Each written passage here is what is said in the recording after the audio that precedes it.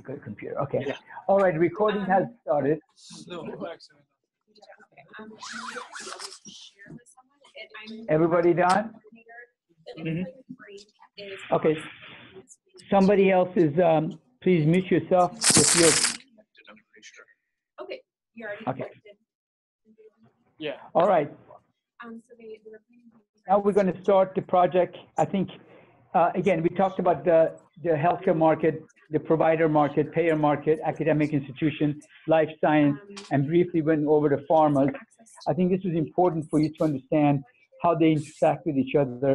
Then I basically what we did, we went through the overall market Yeah, the little one segment. that is works. Oh, okay. Hey guys, Hey guys, can you mute yourself? Could you mute? Yeah, there's a lot of background noise. Frank's Thank actually you. giving a lecture. Okay. Has he already started? Yeah. Yes, he has. I'm not in the thing yet. All right, let me kind of go through this because I did not record the last sections. I want to make sure everybody understands this section. So the way I looked at the market is that market at the core, you're going to have patients who may never go to the hospital, an acute hospital. And so hospital are really a kernel of the final stage, or unless you get really sick or get injured, you go to the hospital.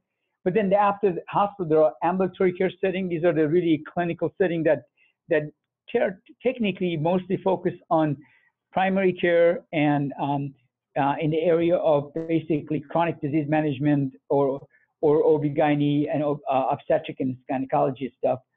And then when you get to the specialty, oops, I keep touching the wrong button. When you get to specialty care, it is important to note is that there are these urgent activities where people are hurting, they really want to get a quick relief. And there's activities going on right now inside of pharmaceuticals, like if you go into even in the drugstores like Walgreens, you're going to see some clinic in the background, and sometimes they have actually clinical persons there, which actually plays almost a role of urgent care. And I think then the specialties are really those specialists, like you could have cardiologists, you have very complex care activities, they focus on that. There are really sometimes even a surgery centers, special surgery that happens in those so-called specialty cares. Then you come into the payers and insurance company. These are really entities who really process the money. Remember, sometimes you get insurance, but technically speaking, in the U.S., about 55% to 60% of the revenue is generated by the payers from government. And the same payers who actually get the claim, they also become a middleman to actually move that data to the government and collect the money for the hospital or be there a basically gatekeeper for the insurance company. Then you have the pharma and life science research. Again, this is a kind of outside of healthcare, but they really have a major effect in the healthcare. There's a lot of big monies made there. There are some pharma's activities that are regulated, and they have to go through the phases of pharma evaluations. And then there are some pharmas that are not regulated because basically these are off-the-shelf activities that people deliver. Again, it is a big sector. And then finally, the biggest one of all is consumer sector, where right now, as we get to the end of this class, I will kind of explain to you, why I put Apple as one of the potential evolutionary model is because of that whole consumer area. People wear that, their Apple Watch, they start collecting data now, and this is getting more and more so-called effective in actually collecting data around the consumers.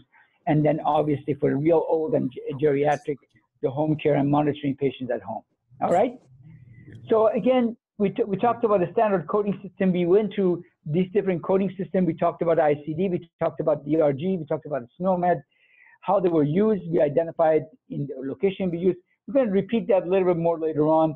But again, the most important part that I try to express is that the concept that I identified for you, DX, TX, RX, and HX, and really here you can see what is the diagnostics is DX, treatment is TX, medications RX, and HX are history. The reason I put it this way, because I want to make sure you understand these silos. These are much bigger silos. There are subset silos inside these silos of data collections. But at the end of the day, for example, lab is probably a subset of a TX. For example, when you go to a doctor's, you order you identify diagnoses. Doctor either trying to rule out the diagnosis, they order some lab to identify what they're ruling out, or the doctors may actually order something to really monitor the treatment that they have assigned to you to see if that treatment is applying the right regimen to your outcome. You know, is it stabilizing your blood pressure?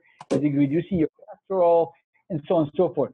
So those are treatment-based treatment, but the lab results are really results of the treatment. We call orderable. When an order gets done, we say performable, and then we talk about results, which is lab, as an example. Radiology is another result. Clinical and pathology is another result. Allergy is really, again, one of those findings that kind of falls into the diagnostics eventually as part of the things that doctors want to follow. And then you have this inpatient billing and provider billing, which is inpatient means the whole hospital bills for everything in a hospital. Provider billing is what is that doctor's, how that doctor gets reimbursed. He can get reimbursed outside in his clinic when he sees you. But if he comes and visits you in a hospital or he does a surgery in a hospital, he also bills for himself separately. And those two different differentiations is very important. One is really compiled around this team work around the hospital. One is compiled around that provider's specialty and his work that he does. And then ancillary services billing is that when you order lab companies have to make the billing and support the billing. All right. I kind of repeated this, guys, because I really want to make sure that you understand the big picture and where IMO is playing, where our terminology is playing. We talked about some of these coding systems. I think we have documentation online. You can read about them. And then I try to the whole concept of and I just basically went over that the diagnostics procedure. Diagnostics text goes to orderable, goes to performable, goes to results. And when it gets to results, for that result to be billed, they have to connect to that result a diagnosis. So when you do diagnostics and treatment, because result is a variable for result, but at the end of the day, when you're trying to identify that, the value of that for reimbursement, you have to identify diagnostics and treatment. And then medications, obviously, we all know about medications. You know, medications historically they've been a little bit loose, but now it's becoming more effective because they are expecting the provider to identify the diagnosis. You know, pharmacist is not going to disperse the medication to you unless the diagnosis is clearly defined. And that's becoming, again, one other way of actually being able to justify it. And history and a problem list is that when a diagnosis is identified, and if that diagnosis is basically is in testing mode and in monitoring mode, goes into a problem list. Well, when that diagnosis is resolved, then it goes into the history. Or when that diagnosis is a family history, you know, some family member had it, goes into the history. So again, the problem list and history are kind of side by side. History is really a part of problem list, but the problem list is really what's called current history. And sometimes they say history of present illness. Usually history of present illness, it normally results into some item that go into the problem list. So you can monitor the patients over time, okay? Then one other thing that I want to make sure you understand, when you work with medical record, you have some responsibility. Health Insurance Portability and Accountability Act, basically if you access to patient chart as part of your job, and you by mistake reveal that to somebody, there's some serious jail times, okay? I'm serious, very, very important. There are HIPAA requirements, there are rules and regulations how to manage that, and you gotta be very, very careful, especially if you guys are gonna do internship with us, you may get exposed to the HIPAA, you need to immediately notify the people at IMO that, oh, this record that I had some patient information on it to make sure that, you know, we do not get penalized for somehow, some way exposing something that is patient's privacy is exposed, okay? Again, these are the additional coding system. We talked about these later last week. We talked about these codes. I think I'm not going to go through all of them. I try to order them as part of importance, you know, CPT, DRG, DSM, and HCPCS, and so on and so forth. And I try to identify some of the communication mechanism as well. So now we briefly talked about interface terminology, but I want to go into more detail in interface terminology. All right. Before I jump into the interface terminology, any questions so far? Anybody wants me to repeat anything from last class since I didn't tape it? Everybody okay? Yes. Thank you. Okay, interface terminology. So what we have done, you know, you have like ICD-10 for diagnostic space has 70,000 terms. And SNOMED for diagnostic space has about 90,000 terms. The problem is, the patient's problem, patient diagnosis, we have just for that space 800 different concepts. 800,000 different concepts.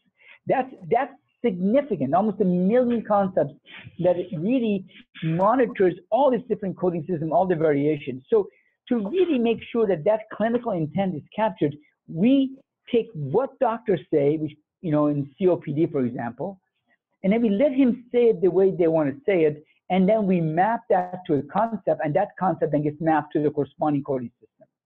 So in this case, for example, these 5 entities really have the same meaning, but they're real different descriptions. They have their own concepts, and that concept then allows us to map those descriptions to multiple codes in the target, okay? So it is really almost like a master, many-to-many descriptions, and the intersections, the relationship is the concepts, okay?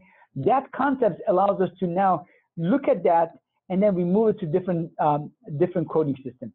Sometimes that concept may not be good enough. We may have to split that concept in 2 concepts, and then when we split it to 2 concepts, some of the codes go to this concept, some of the code goes to that concept. And we have to be able to do that because some of the interface term goes to one concept, some of it goes to other concept. So that process of managing terminology is very important. So what we do all that electronically by using our concept architecture to manage this complexity. When during the ICD-10 transformations, when the United States went from ICD-10 CM stands for clinical modifiers, to ICD-10 CM, to ICD-10 clinical modifiers, we had, and they went from 16,000 term in diagnosis to almost 70,000 terms in ICD-10. We had in one release almost 1 million changes. Those changes were because of all these concepts, because of all different mapping that we have. So we had to really be able to present that disseminated, distributed across all the hospitals that we have in the US. Again, granularity associated with term to making sure that the physician description is captured. Term or lexical, sometimes called descriptions, is important. So you're gonna hear in our interactions with my team, if you ever work with us in the internship with us, we say all term, we call lexical, we call problems. They really all mean the same thing. The lexical ID is a unique identifier that we get to each term. Every term that we model, we never change that unique identifiers. You know, we may change the spelling, then we give a new identifier to it. You know what I mean? So it really is our way of making sure that we maintain that uniqueness. External billing code, in this case, would be ICD-10, for example, or CPT code. Interface term is really IMO, problem IT is one of the interface terms. We also have procedure IT as an interface term. In your case, for our projects for next year, we're only going to be focusing on problems, so just so you know. So we're not going to go too much detail to any other ones. Reference terms is really a clinical area we call SNOMED CT, where you basically, SNOMED CT is a clinical terminology and is really created by College of Pathology and has now become the standard terminology for reference terms. Reference term, when we call a reference term, we really identifying it. You have these classes of disease. When you want to do reporting, you want to do it by reference term, because interface term goes into the reference terms, and those reference terms are clinical, and you can do the reporting and decision support based on reference terms. Pre-coordinator and post-coordinator. I'm going to go into the demonstration of this later on, but pre-coordinator means that if I have a term and that term or that reference term may have a potential leafs, if you decided to select a leaf that means the whole description is pre-coordinated. But if you start from the roots and start selecting the item to get to the leaf, that becomes post-coordination. So pre-coordination means you have the full rules all identified with a single click. You select it, but the reference terms really means that you really have. I mean, the pre-coordinations mean you selected one click. Post-coordinations mean that you actually navigate through selections to get into the final term. Okay. Again, SNOMED is international reference terminology, a standard coding system for reporting clinical data for meaningful use. Meaningful use was a concept that came about as part of Affordable Care Act in the United States, where the government said, you know, we're just not going to give you billing. We want to make sure that the work that you're doing on that patient has a meaning, and that meaning that has to have some outcome that can be measured. And that's what the meaningful use means. So SNOMED codes is one of the major codes that are used for reporting the meaning of the work to the government.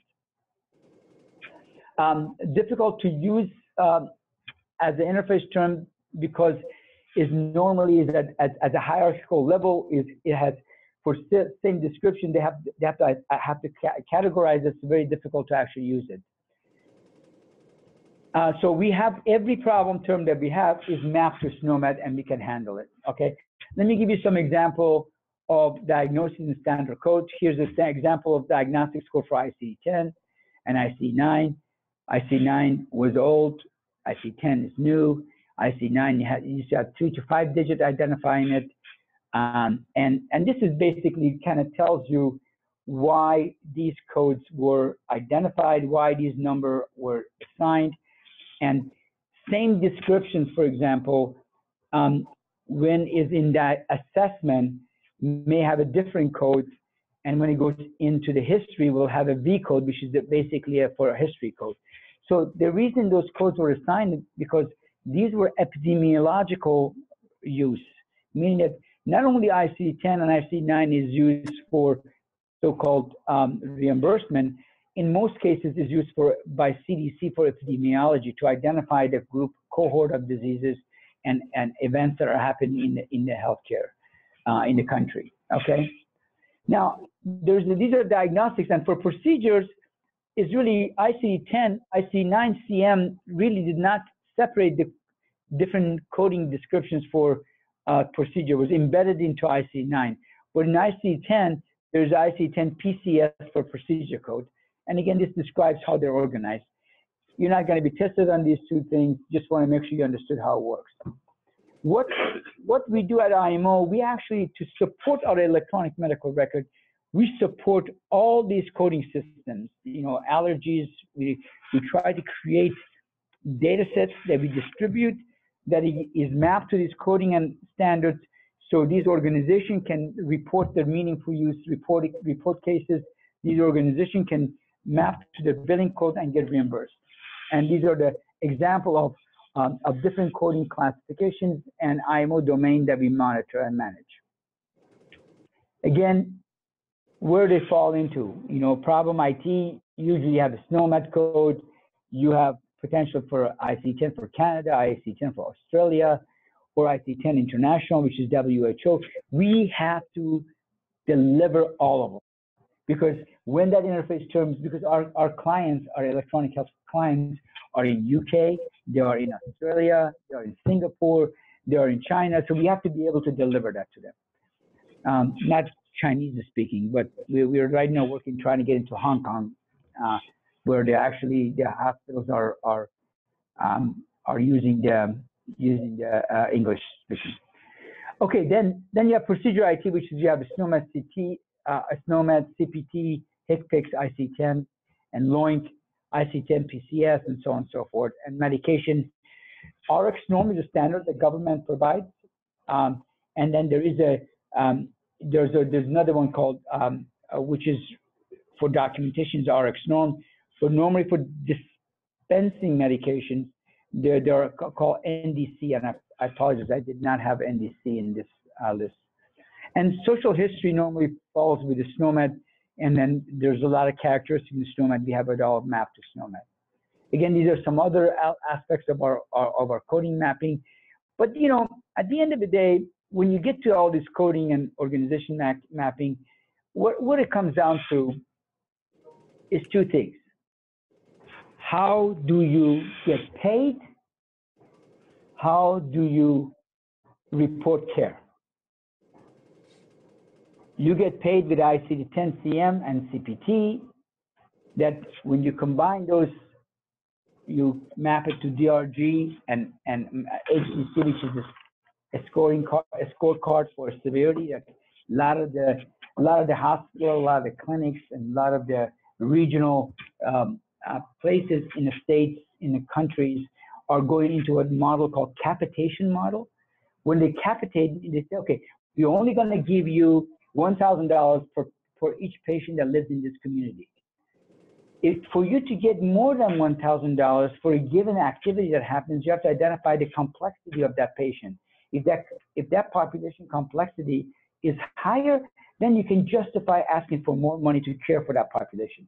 Normally, that is identified by hierarchical classification codes, which is really identifies the severity of that population in the system.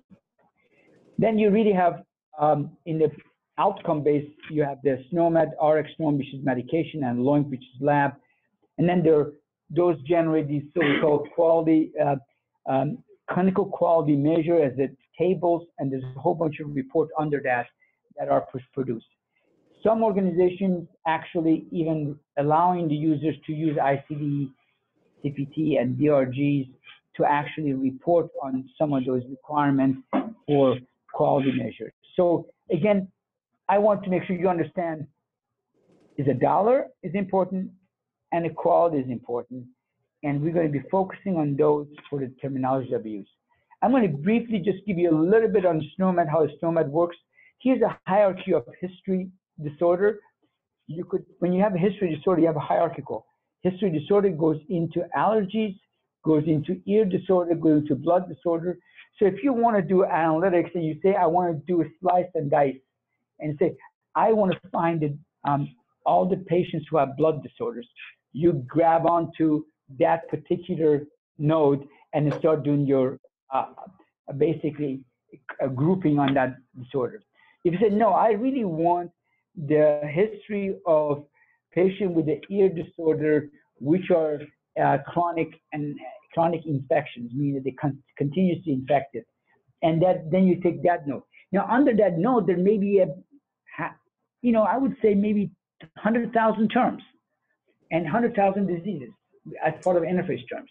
So now by doing that, you're grouping that, you can do analysis. Okay? You guys follow that?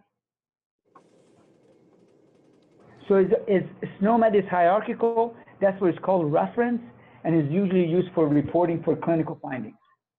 And this is another example how it really kind of identifies, and basically we try to kind of group these identifications to make sure people understand how these codes are used. And this is a class, how the histories are classified under them, and there's a whole bunch of terms that kind of fall into it. So when you get into actually get a clinical data and start doing slicing and dicing, you need to always understand the dictionary. You need to understand where those reference dictionaries are. You need to understand where the billing dictionary is, how you can report on it. What IMO does, we try to manage that complexity in the background, meaning that when IMO is using electronic medical record, they use it. The doctor doesn't have to know about ICD-10, doesn't have to know about the SNOMED, doesn't have to know about any of that stuff. He or she, all they need to know IMO interface term. As soon as they get IMO interface term, we map all the stuff in the background for them, okay? And that's by far is the most important gift that we bring into the market. So this way, as the medical knowledge changes, and that interface terms have to be mapped to something more specific or new description for more specific comes, we model it for them and they don't have to worry about it. Okay? You guys with me so far? Yes. All right. Okay. Capturing clinical intent and really is what we do. We want to make sure that whatever doctor says, which is clinically correct now, has to be clinically correct. Whatever doctor says, we want to capture that, okay? And then we make sure that if we do not have that term in our corpus, we then model it and deliver it to missions. That's why for diagnosis, we have 10 releases. And if you look at all of our domain, we have 60 releases a year, okay? That shows you all the overhead that we go through all the time. So we're really looking almost like agile development. Our terminology is like agile development. We constantly changes. As medicine constantly changes, we change. Now, regulatory systems normally don't change that much. ICD-10 changes 2 times a year. CPT changes, now they're going monthly. But they're not that fast. We try to keep up with their changes and our own changes. All right? Now, the external code set is really what we do. We try to maintain and make sure that all the external code sets are covered. And billing code set has to be covered, and we want to make sure that we identify that as the most important situation. Okay, each IMO problem term is mapped bare minimum to one IC10 code. Okay? In the case that the disease that are identified is a complex rule that can be billed by a secondary code, we also identify the secondary code. Same with the SNOMED. We always have one SNOMED code for every mapping, but there may be additional codes. As part of your lab, one of the things that we're going to ask you to do is to really use the software that we give you, look at the payload, and then maybe select some other element of the payload and display it. Nothing fancy. But what I want you to do to understand when that term is searched for, when the term is clicked on the screen and you select it, it comes with the payload. And that payload is the golden goose, okay? Is all the mapping of that information, okay? And then making sure that those codes are maintained. So here's an example. The term is carcinoma of breast cancer, stage 1, estrogen receptor positive.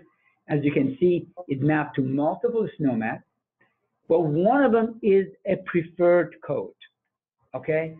But the rule is really 3 things. You basically have a dynamic rule here.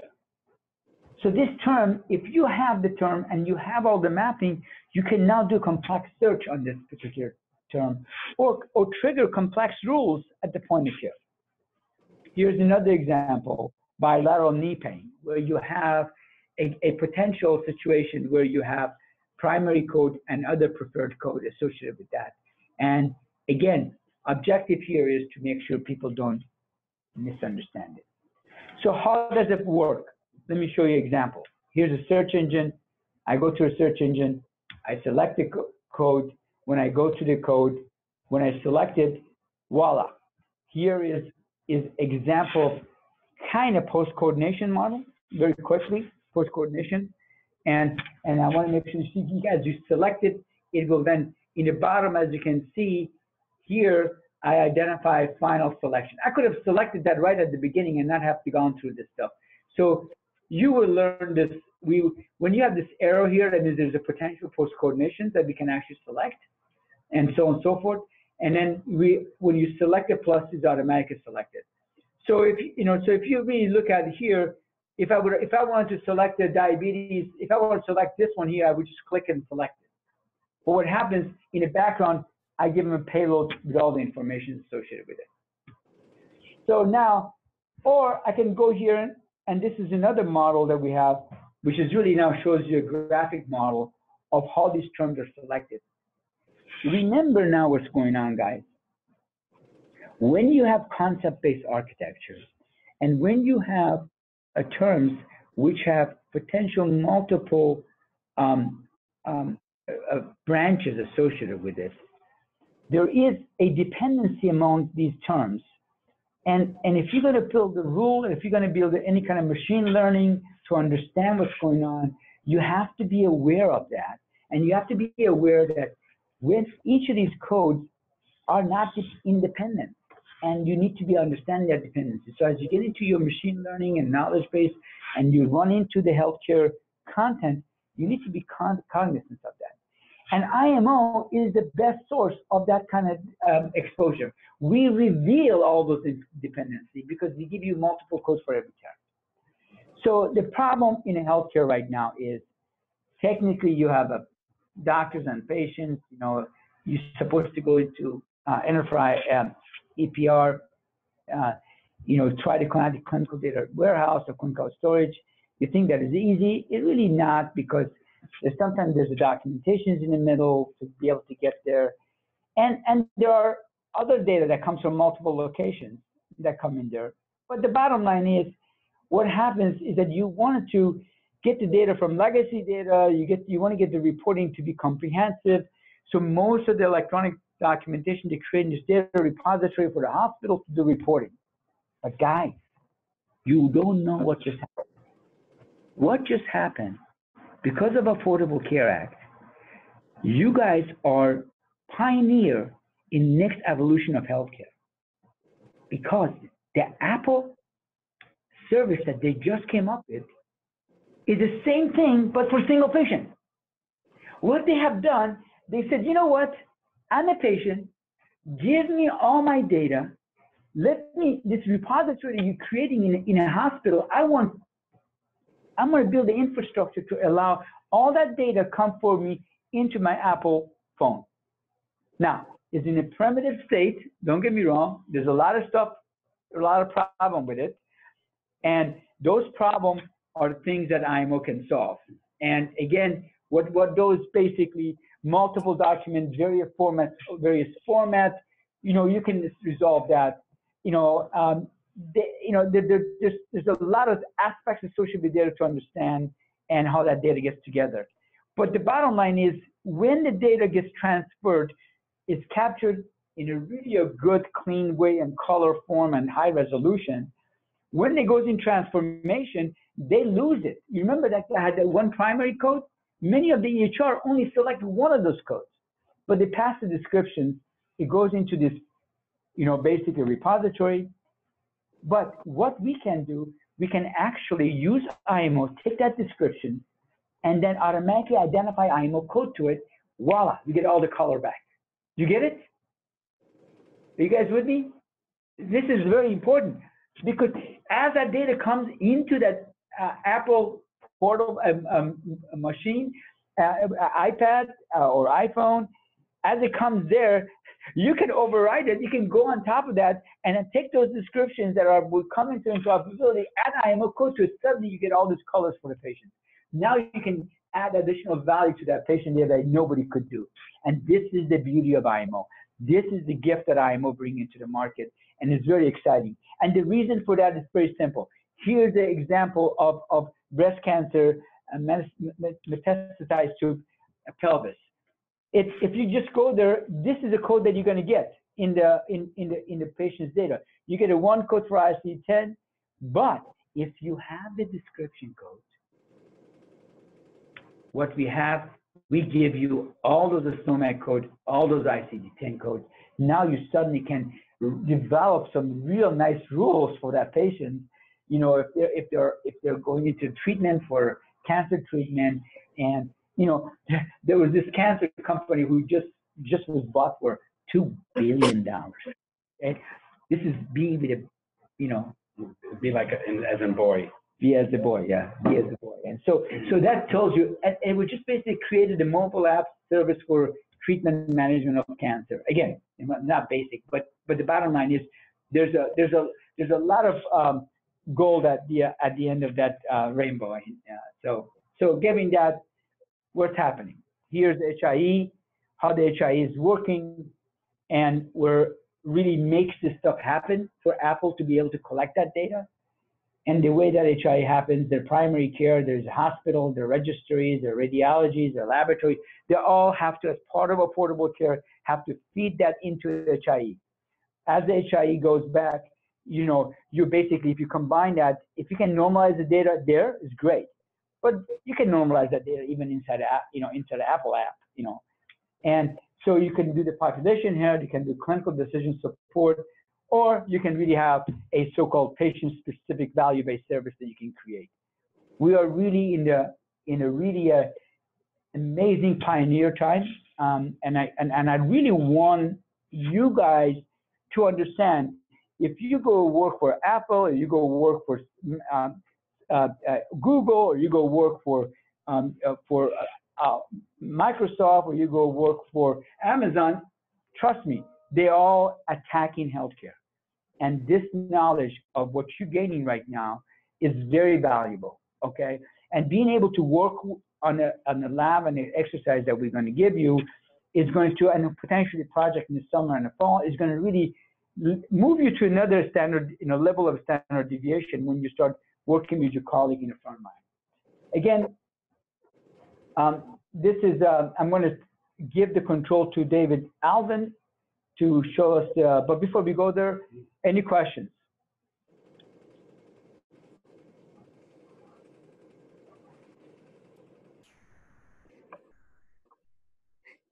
I'm going to stop the presentation, you can grab it, right? Yeah, I can get it. It's all yours. Okay, what David's going to show you, as he goes through it, I'm going to try to explain. You remember I told you about DX, TX, RX, HX, okay? We built like an example term chart to allow to demonstrate that.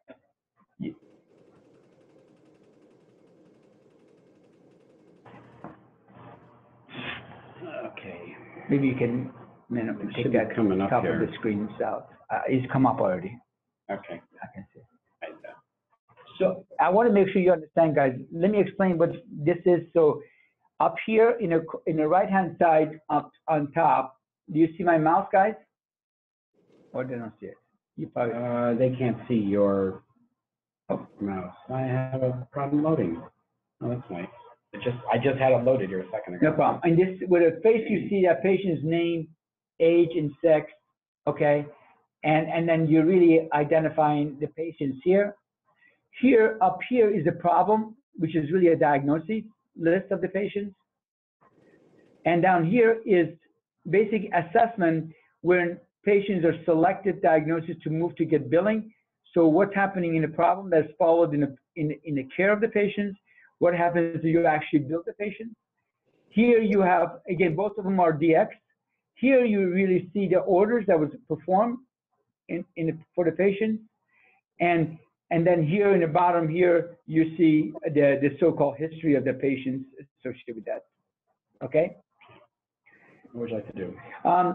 So we're going to show you how we go ahead and add a new diagnosis. So let's open up a previous patient that doesn't have a lot of this stuff already in them. Okay, so now we have an empty set of quadrants to work off of. So we can add a new problem. Do you have one off the top of your head, or should I just? Diabetes. Okay, that's what I was going to grab. Okay, diabetes, and here, as Frank mentioned before, here's this right-handed caret, which means that there's further modifiers that can be examined and added. So off of diabetes, I'll make this a little bigger, hopefully. But apparently the bandwidth is getting stolen. So besides just saying diabetes, it's saying, well, you need to specify the diabetes type. I'll pick type 2. And how about long-term insulin use? Okay, long-term insulin use. And we have ophthalmic complications, might have retinopathy, and with diabetic retinopathy. And how about, but it's non-proliferative, and macular edema in the right eye. And as I was doing these, I'll undo the right eye. The options to select are listed down here, and then when I specify my last modifier, now I have the one that I'm looking for, it gets added to my problem list. Now show them all the mapping was underneath. So if I details, I don't get details of this one. Did you want the payload or? No, we can do the payload after that. So this is an example of shows you where it is in the hierarchy, you know, associated with the concept hierarchy, and IMO term mapped to the same selected ICD code, SNOMED code. So again, as you can see the detail of the knowledge that is really at your fingertip. So that's what IMO delivers as part of the payload around this term. So go back, show the payload. And payload. Here's the payload, how it looks.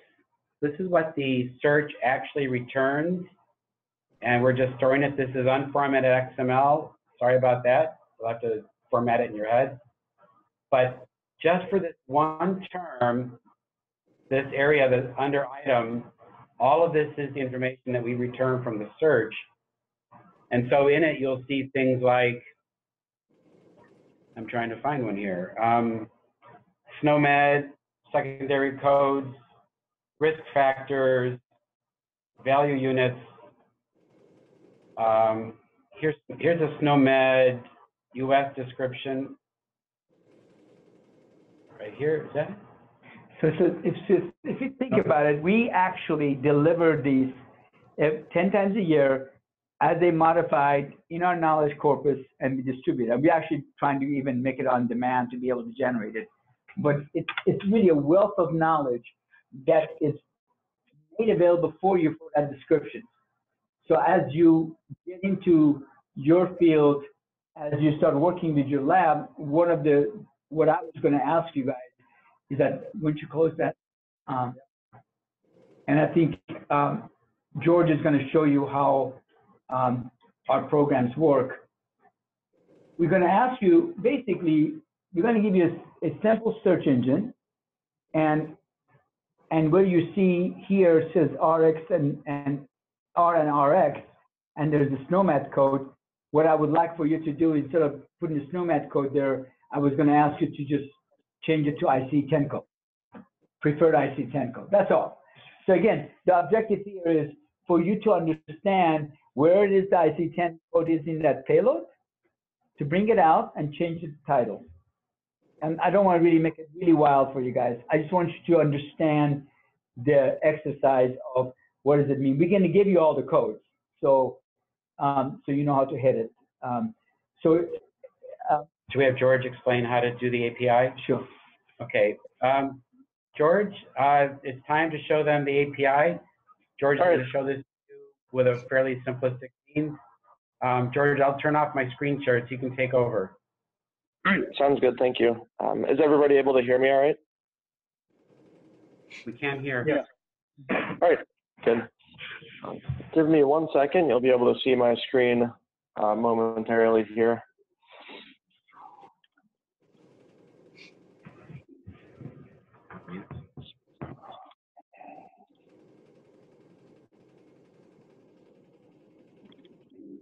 All right, and just give me a thumbs up when you're able to see it. It's up. Yes, All right. Here. All right, so the document that I'm showing on my screen is just Swagger documentation for our RESTful API to access the problem and procedure content that Frank has been covering for earlier in the session here.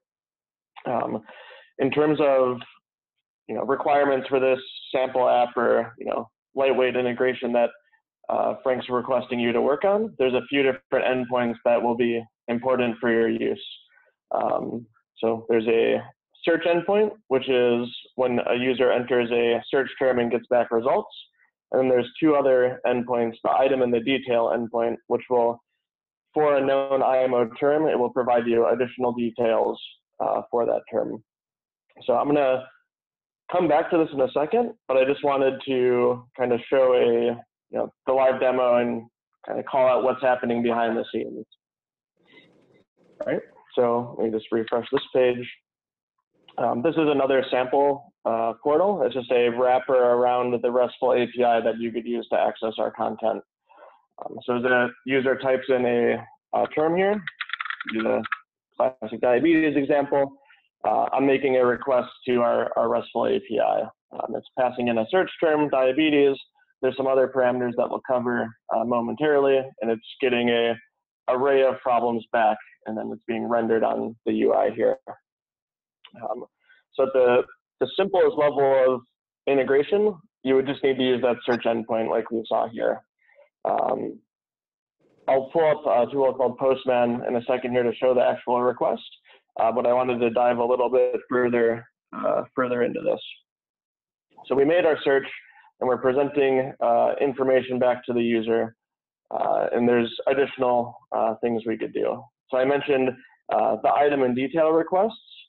Those come into play when we do the modifiers that Dave and Frank were showing earlier. So if I was to click this little caret indicator here, it's making a subsequent request to our API and saying, give me the modifier information to render these boxes to the user.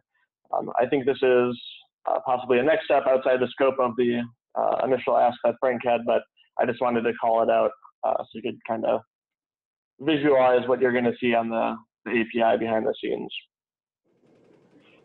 So as I click through this, there's no additional requests being made. You only had to make that first request for a search, the second request for the details, and then once you get to a final term, you're making that third request to pull back additional information. So you have your IMO description, ICD-9 mappings, ICD-10 mappings, and SNOMED mappings.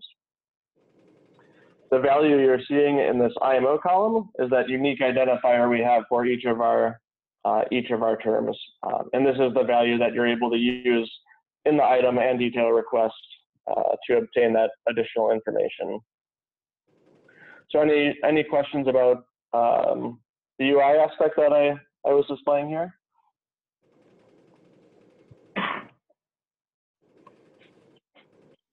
Okay, so I want to make sure that everybody understands. Obviously, the lab on an individual basis is going to be very simple, but you can always surprise me.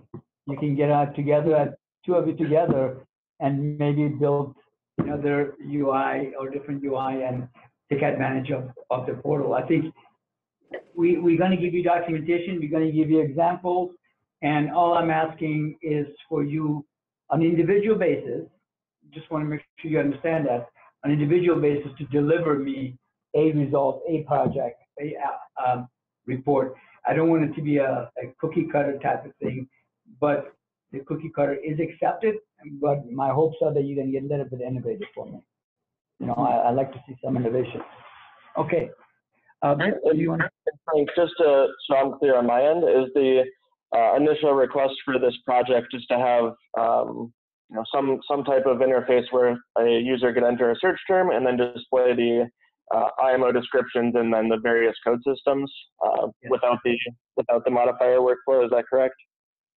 Correct. And without the selections, basically, when they select it, I'm okay with done. I mean, what I do want them to show just a different column and be able to modify the column. All right. Question? Great.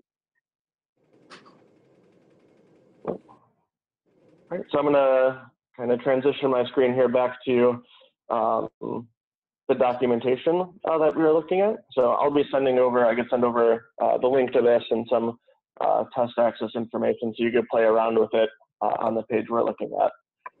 But in terms of just... It is easier than, it is as easy as putting together Alexa in your house. That's a very simple API to use. So regarding the search, there are a handful of different things here. I'm going to make this box a little bit bigger, but like I said, I'll provide information that you could use for authorization to test on your end. But the search request is very simple. There's a handful of properties that you won't need to worry about changing, but we could talk about them very quickly here. The first property here, use previous version. This comes into play if for some reason you need to access a previous regulatory version of our content. So Frank mentioned 2 times a year, ICD-10 is getting updated, and new codes are being added, old codes are being retired. If you're trying to document for the previous regulatory period, you would be able to set this value to true and retrieve those older values that were active from the past. This isn't something you'll need to worry about for the sake of the demo. The session ID value here, you won't need to worry about either. We've implemented some session endpoints and some event tracking endpoints that will improve our search over time. But for the sake of your sample here, you won't need to worry about that. And then the next few things here you can play around with and do a little discovery about how to use them. So number of results is exactly how it sounds. It's the number of search results you'll get per search request. Typically, we keep this number very low. 10 to 20 results is plenty for a user to find what they're looking for. If they don't find what they like, they're just going to perform a slightly different search and get back a different set of results. This DYM size is something we hadn't talked about yet, but the API does support a did you mean functionality. So if I go back over to the demo here,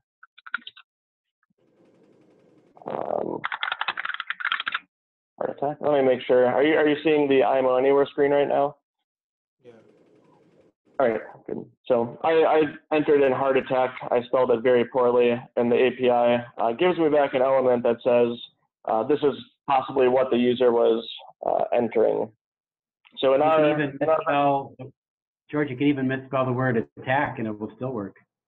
Yeah. So there's some logic in play. We recognize some misspellings here, and the API will return a payload element saying there's these possible did you mean options that the user might have meant.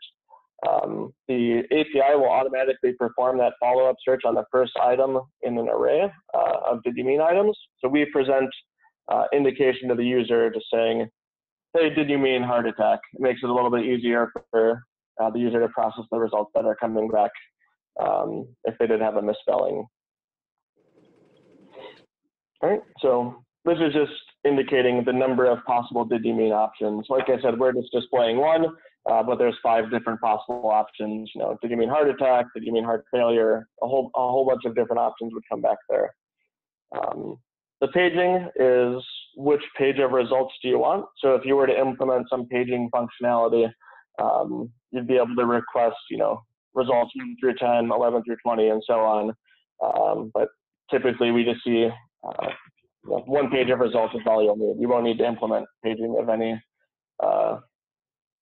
kind. The filter by precedence you won't need to worry about for now. The big item here is the search term. So this is the value that's being entered into the search box. All right. Yeah, so the search term is what the user will be entering. Those search results will be based off that search term. So this is what you'll be passing in from your search box or however you're getting the text into the search. The next couple of fields here, I wouldn't concern yourself with for the sake of the demo. We might touch on those a little later on if there's some advanced functionality you're looking to implement. But just quickly, high-level filtering is if you wanted to filter by any of the search payload attributes, you're able to write an expression there, and it will only return results that meet the criteria for that expression. Distinct by is similar to a filter. You're able to get a distinct set of results by one of the payload attributes. So one of the common use cases of this is if you only want distinct clinical concepts, you could say Lou Gehrig's disease or ALS, and you could only return the one that's closest to what the user input if you use that distinct by. Show fields, it's determining which payload elements will be returned. So as you saw on David's screen earlier, the payload that you're getting back had, I think it's over 80 different attributes for each search result now. If you're only concerned with ICD-9, ICD-10, and SNOMED, you could specify those attributes in the show fields property there and only get those 4 things back, because that's all you would be concerned with. These next 4 are used for tracking and making some improvements on our end. It's tracking the application that's making a request to the API, tracking the site. In many cases, that's a hospital or a clinic. ID would be placed in here, and then the user would be the actual user making the request. So it could be an anonymized number, or patient's first initial, or sorry, not patient, provider's first initial last name possibly would be populated in that field. And then last 4 for some easy filtering, I would call it. You could enter a age and sex of a patient or someone you're searching for, and then you could set these filter by properties to true to have a result set that's filtered based on the demographics of your patient. So that's the quick rundown of that search request there. I'm going to pull up the tool called Postman. Some of you may be familiar with it, and we could run through some sample requests and look at the responses that are coming back. Any questions about this request though?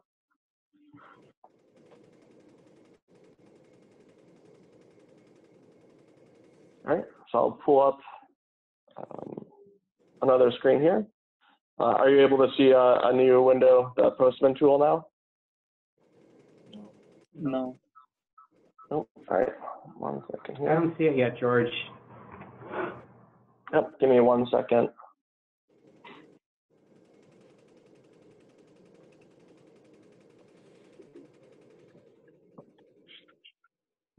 Here we go. How about now?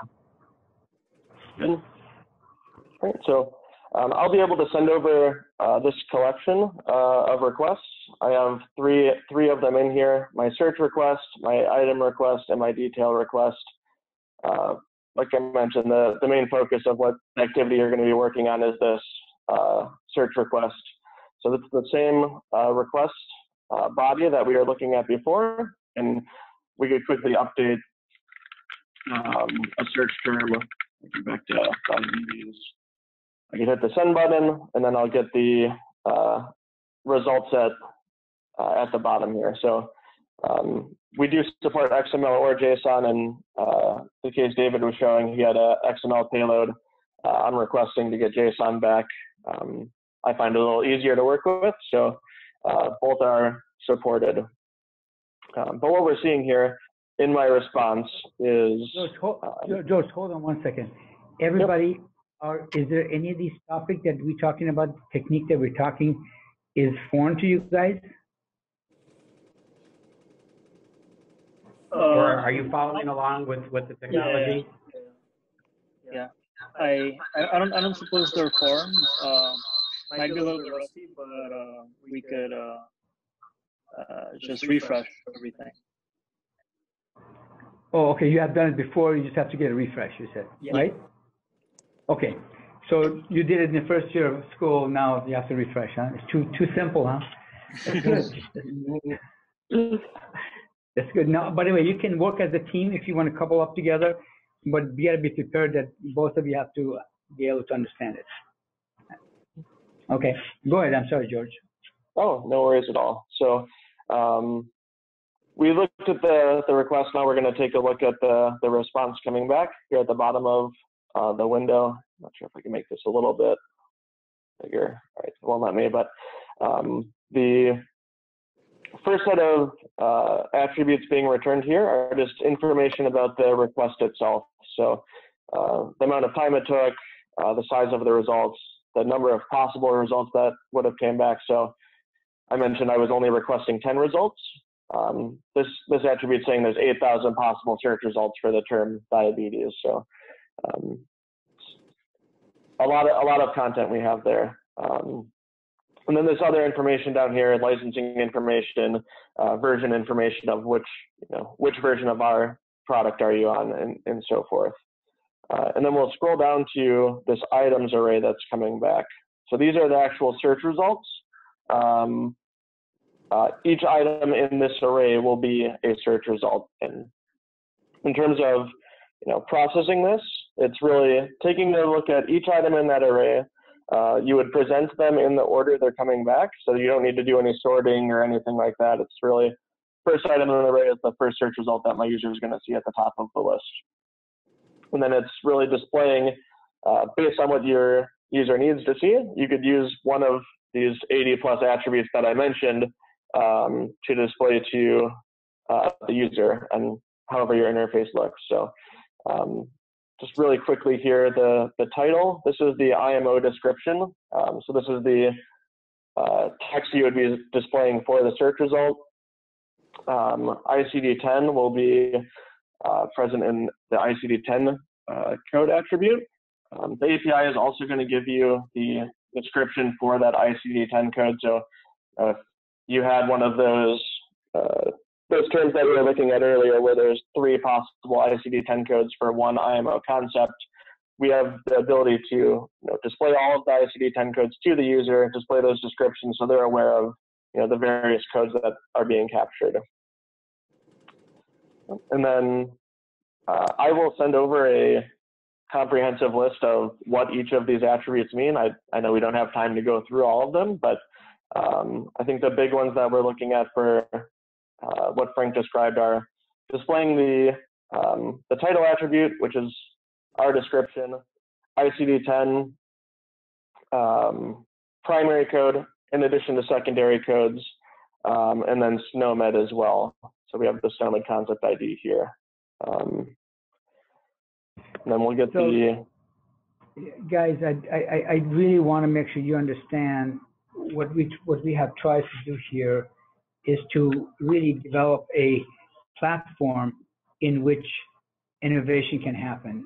And for us to work together in the summer, I really want to make sure you understand this is a fundamental, piece of basically certification to be able to be effective in IMO team.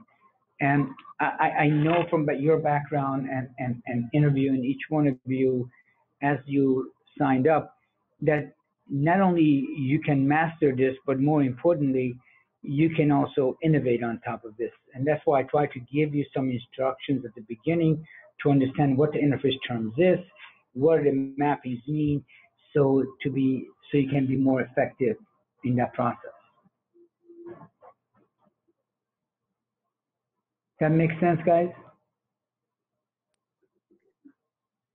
Yeah. Excellent.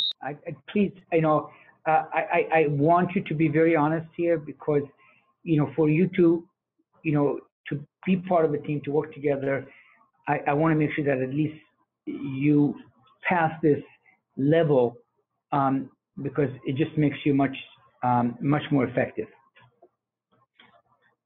Go ahead, George. I apologize for interrupting you again. Oh, no worries at all. So that's it from the high level of kind of you're making a request, you're getting back an array of items, which are your search results, and then depending on what you need to display to your user, you could pull out the different values here. I want to move back over to another search request. So the diabetes one is pretty straightforward. If we move to that carcinoma of breast stage 1 estrogen receptor positive term where there was multiple SNOMED codes and multiple ICD-10 codes, we could take a look at how that looks in a response. So in terms of your title, that's going to be that IMO description, which is more specific than the various coding systems. So there's no single code in ICD to describe our clinical term that our users might be familiar with, and there's no single SNOMED code that could just have this level of specificity with a single selection. So that's the reason behind why we're adding multiple SNOMED codes and multiple ICD codes. It makes the user experience much better. Do one search, pick a clinical term you're familiar with, get all the codes you need. You don't have to perform 5 different searches to get both ICD and SNOMED.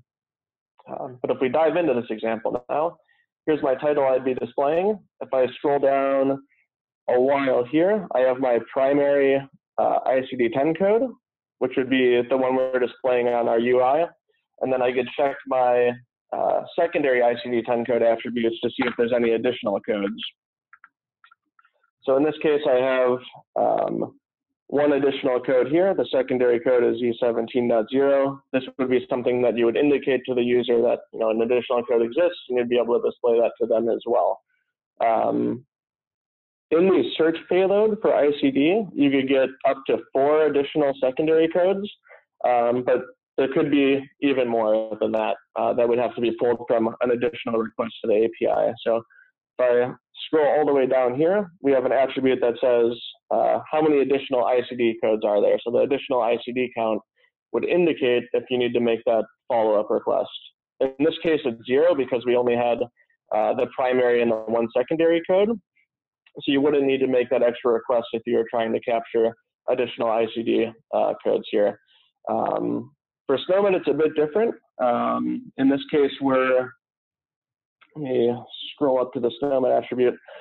We are only returning the primary Snowman concept ID in the search payload, but we have a similar attribute that indicates if we need to make an additional request to get additional Snowman codes. So by looking at this term, I would know that I would need to pull back these additional codes from that follow-up request to the portal. So there's 2 additional codes that are present. So I could pull that up. Any questions about that so far? Just in terms of taking a look at a search result, finding if there's additional codes or not.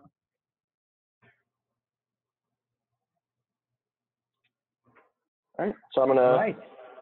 Yeah, I'm going to swap over to one more request just to show this really quickly. I know we're probably crunched for time here, but I did mention these item and detail requests. Search is what you're going to be primarily using just for entering in text and getting back results. But let's say I know that I need to get information about this IMO lexical code. So this is the unique identifier for our term. You're able to pass this in to the API in one of our other request types here. It's a much simpler request where it just says, give me an IMO lexical code. You pass in those same kind of tracking properties that I mentioned for the search request. And this is going to pull back all of the information that we have for this particular lexical code. So it's a much larger payload than the first one we were looking at, but it's designed to be able to get those additional codes if you need them. So I'm going to scroll all the way down here. Give me 1 second. You can see how much information is coming back for just this one lexical code. All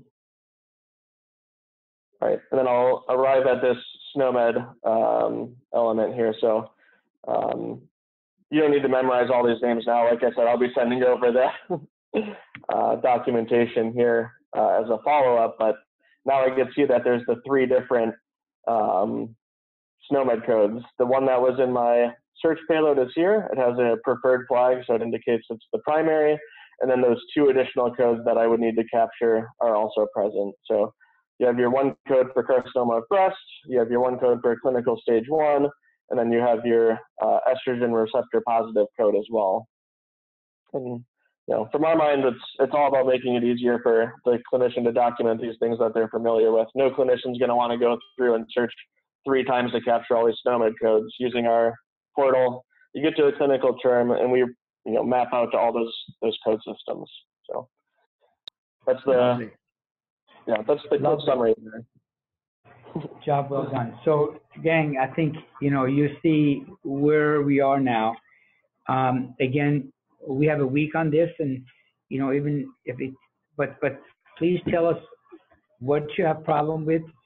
Work together as a team, because at the end, all of you are going to be one team. But I want to make sure that you understand it, and you personally have gone through the experience and touched the portal and exercised the stuff that was just shown to you. If any of you have any challenge or the question, please text us.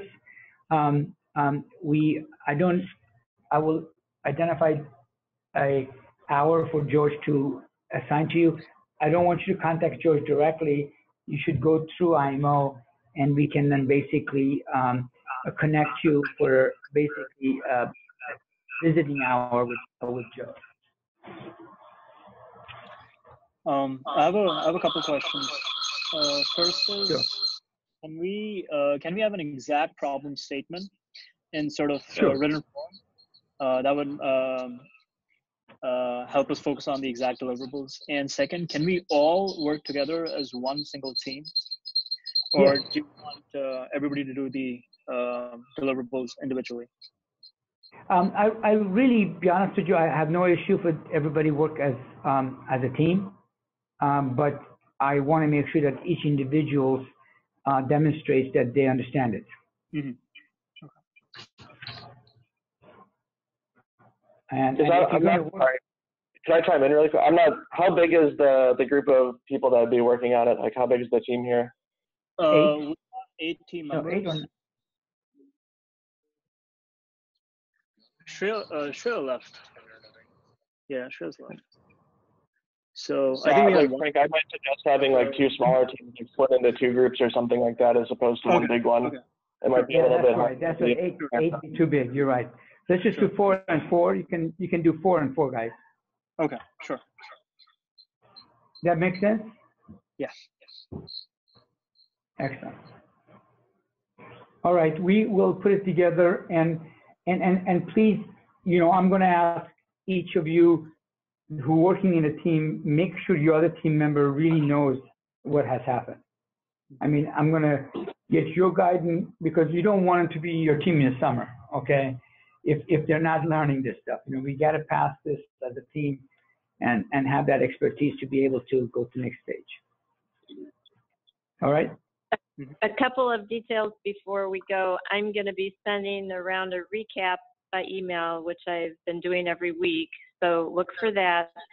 The answers to this week's quiz will be in the slides, and I'll be uploading those after the session. Frank, when we end this session, the recording is going to download to your computer. So if you could send that to Anna afterwards, then we'll put that on the SharePoint folder too. Okay. Okay, and All right. then next week, the session will be again at IMO offices there at 4:30 p.m. And Frank and I will be there, I believe. Correct me if I'm Right. wrong. And it's on Thursday instead of Wednesday. Okay? Got it? On the email it said 4 p.m. So is it 4:30? Right. No. One of the students wasn't able to make it there by 4 p.m. because of their previous class, so we're going to move it to 4:30 to allow everybody enough time to get to. Yeah, by the way, just want to make sure we will serve you dinner too, so don't eat. So we'll definitely serve at dinner, so we'll have some party together. And it'll probably involve kebabs, knowing Frank, so. Yes. All right, now let me see. We have right now 5 more people. I don't see faces. Can the other 5 people show me your faces now? I see your names. All right, let's make sure we get real people here. All right. All right, now we know it's real. Thank you very much. I hope this class was okay so far. We love your content, your comment. At the end of every quiz, we ask you for some comment. Please feel free to send those comments to us. All right, man. Thank you, guys. Hey, George, you want to show yourself? At least I can see you, George. Sorry. I'm at home today. So. Oh, all right, no problem. Okay, see you. Okay, guys, bye. Thank you. Bye, everybody. Thank you, everybody.